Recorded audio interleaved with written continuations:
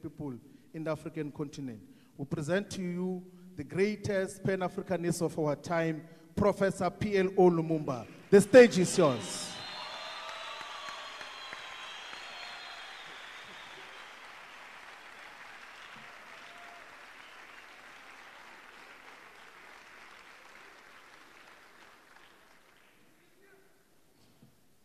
Amandla ngawetu maibuye iAfrika viva EFF viva EFF viva EFF. Thank you. 10 years ago, the economic freedom fighters became a movement in this part of the world. 10 years ago, our leaders, led by the President and the Commander-in-Chief, Julius Selo Malema, sat down and determined that South Africa must take a different direction. 10 years ago, he put together many great young men and women who now bestride the South African political terrain like the fabled Colossus, organized in different formations, headed by the commissars who are here present, whom I salute, supported by the fighters on the ground, whom I salute, because in the last 10 years, you've done a great job. In the days when you started, there were those who doubted, those who assumed that you are just but a flickering flame which would disappear, but you've refused to disappear. 10 years ago, there are those who thought that you are a passing cloud. You've refused to pass. 10 years ago, there are those who thought that you are mere irritation. You have continued to irritate as you must. 10 years ago, South Africa did not know who you are. Today, they recognize who you are. I am happy to be in this land in the Cape, which as a young man I was taught was the Cape of Good Hope. And I have no doubt that there is good hope today, and we shall talk about that Cape of Good Hope. I am here and happy to be in the land of great Africans, some of whom are alive and some of whom are long gone. It is not lost on me that this is the land that produced people like Pixley Kaisa Kaseme, whom we never talk about as often as we should. And as I talk to you today and talk about EFF, I cannot forget that in the year 1906, in the United States of America, that Pixley Kaisa Kaseme said that we must regenerate Africa, and regenerate Africa we will. This is the land that produced to the world and to South Africa Albert Luthuli, who came and played his part. This is the land that produced Robert Mangaliso Sobukwe, that great man of whom we never say much, of whom when he was asked, he said, the only race in the world is the human race. That man came out of this land. I cannot forget that this is the land that produced Bantu Stephen Biko, whom we never mention as often as we should. I cannot forget that this is the very same land that produced Winnie Mandela, that great woman that we never talk about. Oh, I cannot forget that this is the land that produced Albertina Sisulu. I cannot forget. I cannot forget that this is the very same land that produced Chris Hani. I cannot forget. I cannot forget that this is the land that produced Nelson Mandela. I cannot forget. I cannot forget that this is the land that produced Solomon Mahlangu. This is that land. I cannot forget that this is the very same land that produced Tiro Ngopotse. I cannot forget. And I cannot forget that this is the very same land that has produced Floyd Shivambu. Oh, I cannot forget. I cannot forget that this is the same land that has produced Dr. Ndlovu. I cannot forget. I cannot forget that it's the very same land that has produced Veronica. I cannot forget. I cannot forget that this is the very same land that has produced one of the hottest ions in Africa today, Julius Selo Malema. So today, as we are gathered here today, we must ask ourselves, and what is the state of our continent? What is the state of Pan-Africanism? I remember so very vividly in this land, in this South Africa, in this land where one of the greatest crimes ever committed by man was unleashed, the crime of apartheid. In this land, there came men who, in their misguided view, took the view that the black man was the child of a lesser God. They introduced one of the most egregious crimes ever known to man. They committed crimes of man's inhumanity to man. For many years, this land suffered under the yoke of apartheid. But you are not alone. Before that, the African was subjected to slavery. Our kith and kin were taken away into different parts of the world. They were taken away to Europe. They built Europe. They were taken away to the United States of America. They built the United States of America. They were taken away to the Caribbean. They built the Caribbean. Then after slavery had lost its luster and attraction, they pretended to ban slavery. But it came again in a different form. And sitting in Berlin in 1884 and 1885, those same diabolical peoples divided our continent into little pieces. They came here. The Dutch were here. They went to what is now Namibia. The Germans were here. They went to Angola and Mozambique and Guinea-Bissau and Cabo Verde. The Portuguese were here. They came to Nyasaland. They came to what was then Rhodesia and Zambia. And they went to Kenya and Uganda and Ghana and Nigeria and Sierra Leone and Gambia. The British were here. Then the French also came. They were here. They went to Dahomey, now Benin, to Togo, to Cameroon, to Cote d'Ivoire, to Senegal, to Mauritania, to Algeria.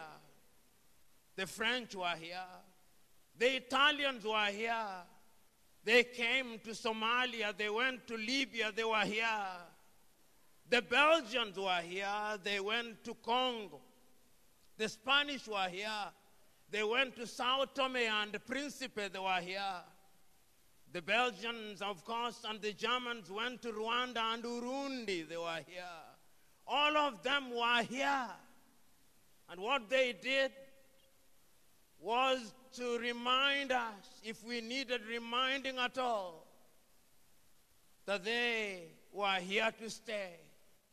They abused us. We fought against them wherever they were. The Mau Mau fought them in Kenya. They fought them in Tanganyika. They fought them in Ghana. And we defeated them, and we started regaining our independence. I can still hear those immortal words of the Osagie for Kwame Nkrumah on the 6th day of March 1957 in Accra, Ghana, telling his Ghanaian peoples that the independence of Ghana means nothing if the rest of Africa is not independent. I can hear the Osagie for Kwame Nkrumah convening a meeting in 1958 and telling Africans we must unite now, because if we don't unite, we will be manipulated. Nobody listened to the Osagie for. I can hear the Osagie for once again in 1916, Casablanca, Morocco, accompanied as he was by King Idris of Libya on that day. In their presence was Ahmed Sékou Touré of Guinea. In their presence was King Hassan of Morocco, reminding Africa once again that we must unite. But they listened to him not.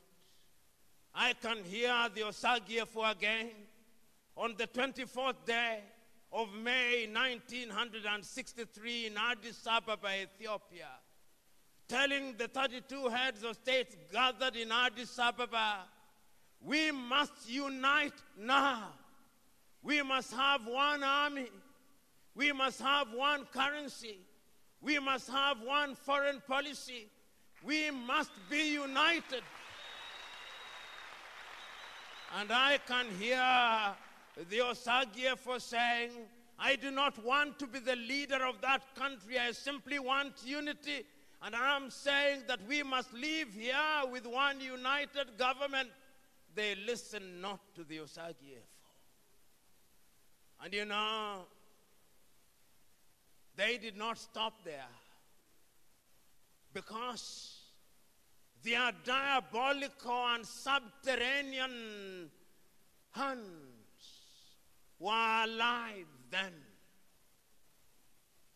No sooner had we regained political independence, as we were celebrating our new national anthems, as we were celebrating our new flags, as we were celebrating our new mottos and slogans, the neo-colonizer was alive and well.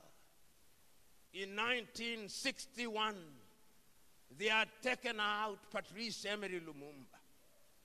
And I can remember that famous letter of Patrice Emery Lumumba written in 1961. One day, even if you kill my body, Africa shall write our history. Today we are here to write that history. I can hear, even as they took out Patrice Emery Lumumba, and in 1963 they took out Sylvanus Olympio in Togo. I can hear Sylvanus Olympio saying, take me out, but Africa shall not be taken out. I'm here to remind us that Africa shall not be taken out. They did not stop there. In 1966, they took out the Osagie for Kwame Nkrumah and took him out of power and thought that they had finished the Osagie for. And I can hear and read the Osagie for writing from Guinea in Conakry say, Africa shall never be enslaved again. We are here to remind them that we shall never be enslaved again. And they did not stop there. They went to Nigeria And Nigeria, they took out the government of Nnamdi Azikiwe and Abubakar Tafawa Balewa. And they thought that they had finished Nigeria. They did not, because Africa can never be finished. They did not stop there. They went to Mali and they thought that they had taken out Modibo Keita, and they thought that Mali would not be taken out. They did not take Mali out.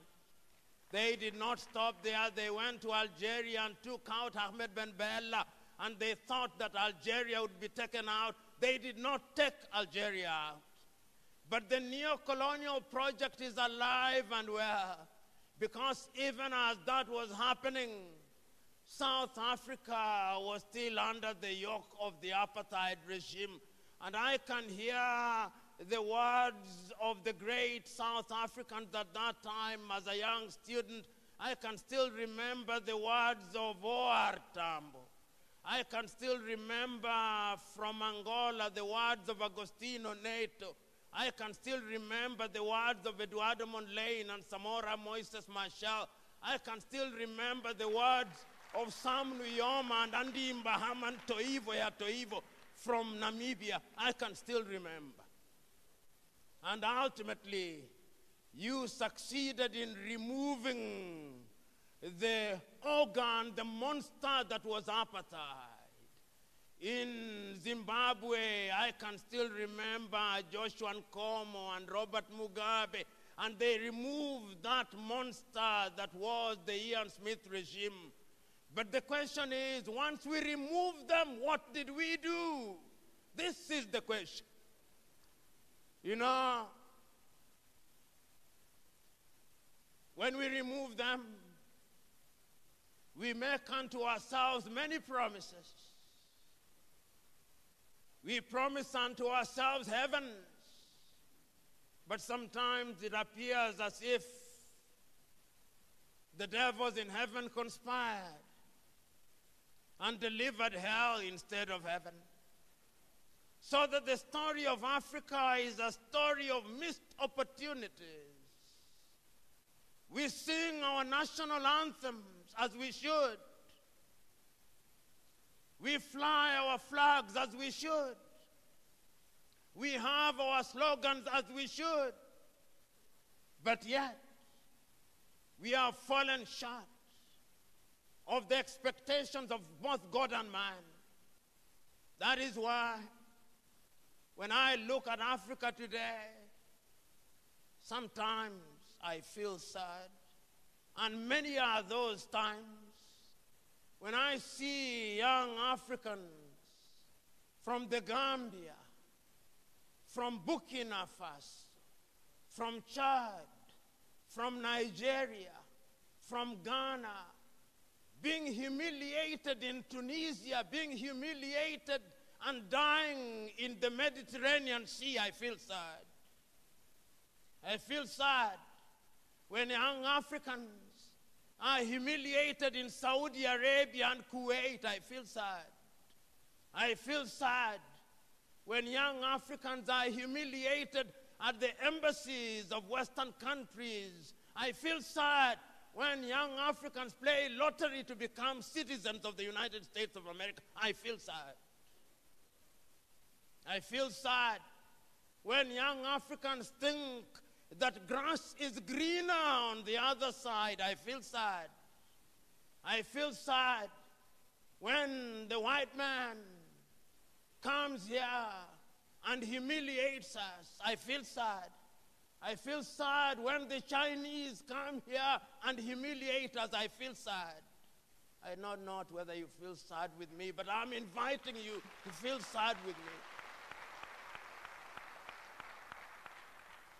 I feel sad when our continent is abused by other civilizations. I feel sad. But for how long shall we merely feel sad? For how long shall we lament? For how long shall we mourn? For how long shall we agonize? For how long? This is why I understand the economic freedom fighters. This is why This is why I'm here with you to celebrate your 10th anniversary. This is why I think you are doing the right thing. Because 10 years ago you made the correct diagnosis. You made the correct diagnosis. You discovered that they gave us the crown without the jewels. You discovered that they gave us an empty vessel. You discovered that political freedom in and of itself is empty. You discovered that you cannot, in the words of Martin Luther King Jr., ask a person with no legs and no boots to lift himself or herself by the bootstraps. You recognize that. You discovered that we must rediscover ourselves, that we must re-educate ourselves. You discovered and gave meaning to those famous words of the great Nigerian singer Femi Anikulapo Kuti when he said, "Teacher, don't teach me nonsense because we have been taught nonsense for too long." You discovered and said it as he did Carter G. Woodson in 1933, that we had been miseducated for too long and that we ought to re-educate ourselves. You discovered with my countryman Ngugi wa Thiong'o that we must decolonize our minds. You discovered with Chinua Achebe that we have been divided and things are falling apart. That is why you are here today. So we are here to celebrate, because celebrate we must. We are here to commemorate, because commemorate we must.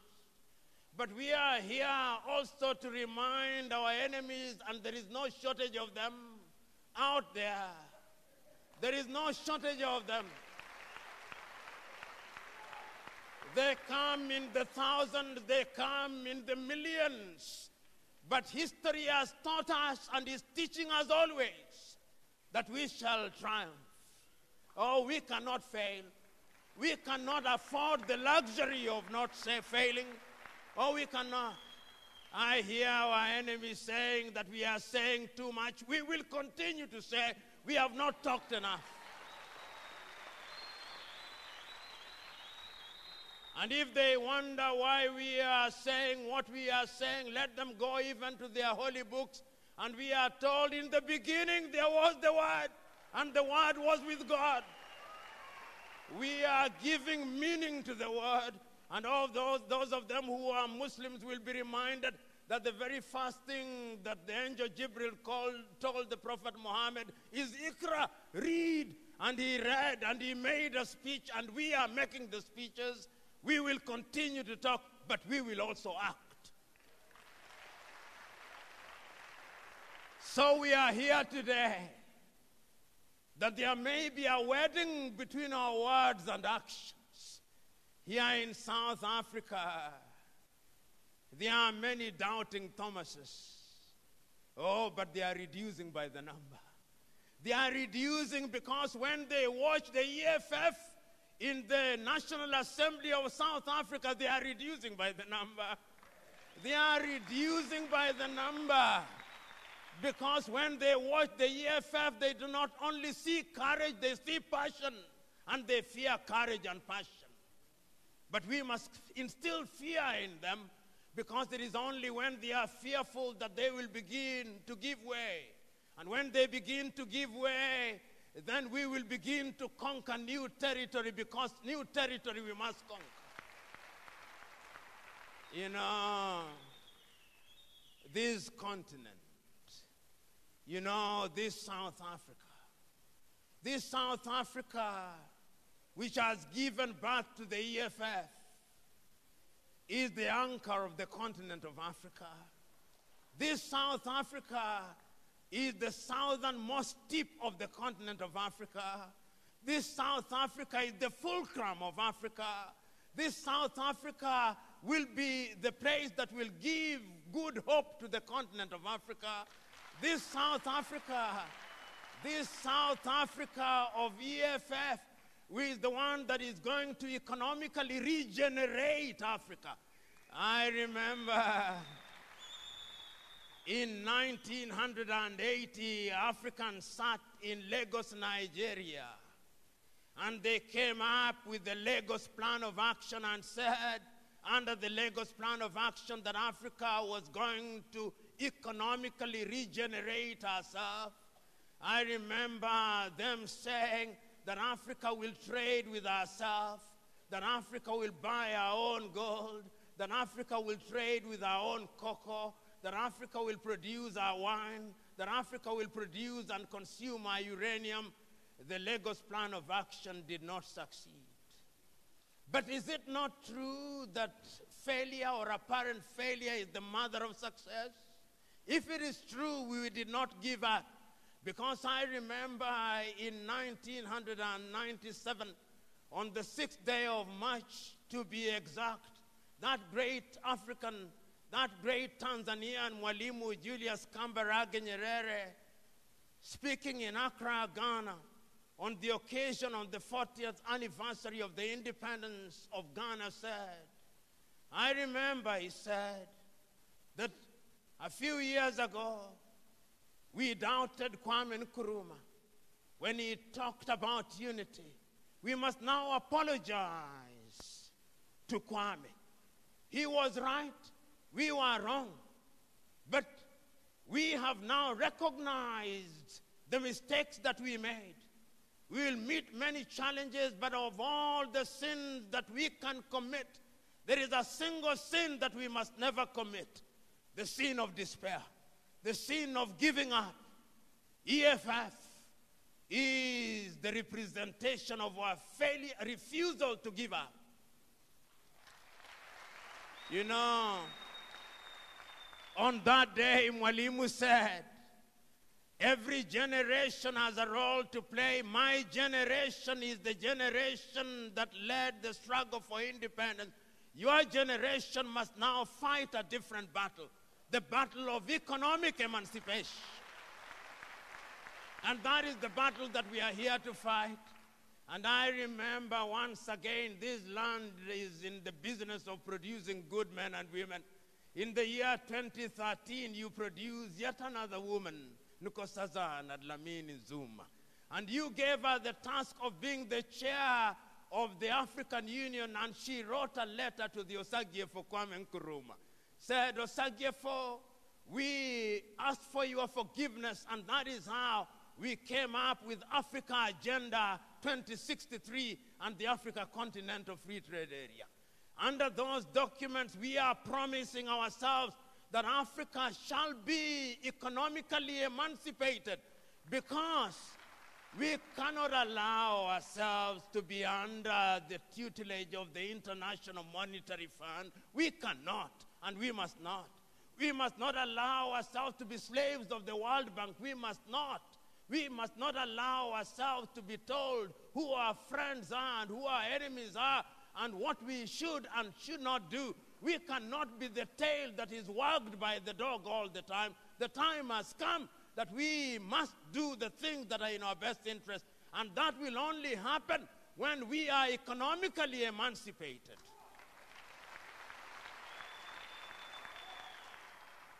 You know, they say that he or she who pays the piper calls the tune. For too long we have not paid the piper. We must now pay our piper that we may call the tune. EFF, you are now telling us how to pay the piper. You are now telling us that going forward we must now economically emancipate ourselves. We cannot be a continent whose greatest claim to fame is that we are in the business of borrowing. We have borrowed for too long. We've been abused for too long. And the time, therefore, is now for this spirit of the EFF to spread. 10 years ago, when my good friend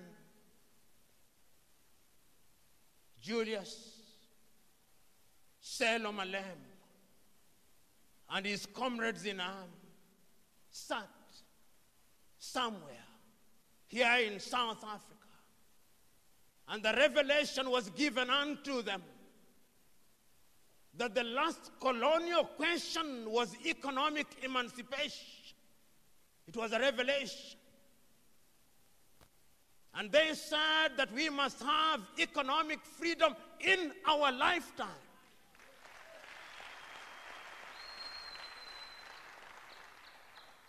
This idea that economic freedom is a pie in the sky that we only dream about is without basis. We can get it now. We cannot be a continent where our economies are dominated by the smallest proportion of the population. We cannot be, and we must not be. And economic freedom fighters are urging you that we must now be in the business of spreading this message to the rest of the continent. I'm now urging you, my good friend Juju. I'm now urging you and your comrades in arms. This spirit must now spread. This spirit must have a foothold in Johannesburg, it must. Or it must have a foothold in Maseru, in Lesotho, it must. Or it must climb up to Mbambane in Eswatini. Or it must go to Maputo in Mozambique. Or it must go to Windhoek in Namibia. Or it must climb up to Lilongwe in Malawi. It must go to Lusaka in Zambia. It must go to Luanda in Angola. It must go to Kampala in Uganda. It must go to Hargeisa in Somaliland. Oh, it must not stop there. It must go to Nairobi in Kenya. It must go to Dodoma in Tanzania. No, it must not stop there. It must go to Kinshasa. Oh, it must go to Bangui. Oh, it must go to Lomé. It must go to Cotonou. Oh, it must not stop there. It must go to Juba and to Addis Ababa and to Asmara and to Sudan in Khartoum. It must go to Cairo. Oh, it must not stop there. It must go to Tunis in Tunisia.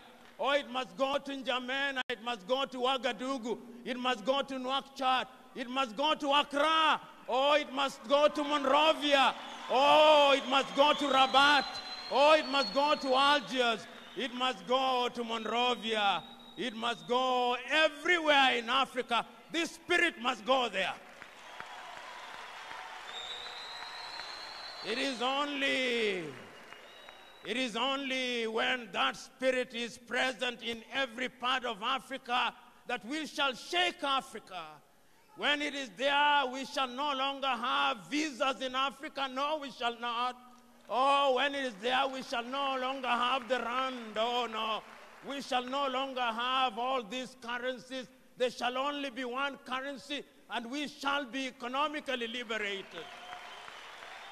Oh, it shall happen, and it must happen. Because if it doesn't happen, we will not allow it to happen. You know, sometimes there are those who think it cannot happen. Oh, but they are mistaken. They are mistaken because I remember those words of the great Ghanaian James Emmons Kwejiragri. And I remember the little story that he used to tell, the story of the chicken and the story of the eagle. And Kwejiragri used to tell us that there was a chicken farmer, and that this chicken farmer had chicken, and that one day some of the chicks wandered into the wilderness, and when they came back, there was amongst them the chick of an eagle, and he fed them on chicken feed for a long time. And one day a naturalist came and saw the eaglet and said, "This is an eagle amongst chicken." And the farmer said, "Yes, it is an eaglet. But we have fed it on chicken feed for too long. It is no longer an eagle. And the farmer said no, or the naturalist said no. Once an eagle, always an eagle. And he tried to put it on the palm of his hand, and it refused to fly. And the poultry farmer said, I told you, it was once an eagle. We have fed it on chicken feed for a long time. It has lost its eaglehood. It has acquired chickenhood. The naturalist came back and said, let me try again. And he put it on the palm of his hand, and it flew away. And he turned to the farmer and said, I told you, once an eagle, even if you feed it on chicken feed, it will remain an eagle. Oh, they thought that they had fed it on chicken feed. We are eagles, and we shall fly, and we shall soar, and we shall be economically liberated. And when we are economically liberated, we shall be equal with everybody in the world, if not better. And we must be. And you who are in the economic freedom fighters movement now, I am telling you, those of you who are from different parts of South Africa, go out there. Because if indeed there is a spirit, is the spirit of economic liberation. Let that spirit now descend. Let us be possessed with that spirit. Let us go out into the world and tell all the doubting Thomases that it shall never be the same again. That it shall never be the same again. Because from here and now, we are taking a solemn vow that from this generation and generations yet to be born, we shall liberate Africa by ensuring that the chains of economic colonization are removed. And you in the EFF, you the fighters, you the commissars, you the commander-in-chief, go out there